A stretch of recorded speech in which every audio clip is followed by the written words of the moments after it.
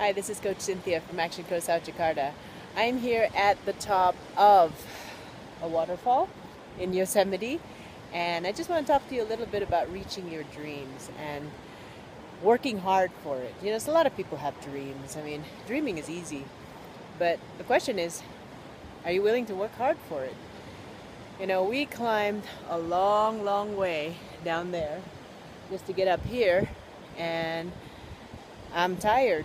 You know, it was hard work, and there were times out there it was very, very steep, and to be honest, I ran out of breath. It was tiring, my muscles hurt, but I figured if I never climb the hill and if I never climb the mountain, I never get to see the view.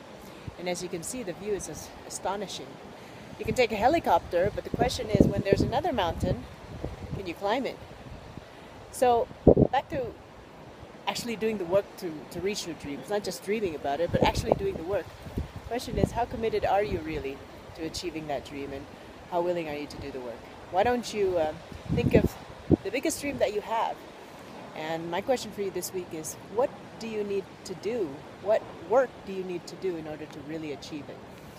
Okay, so that's all for now. I'll see you soon.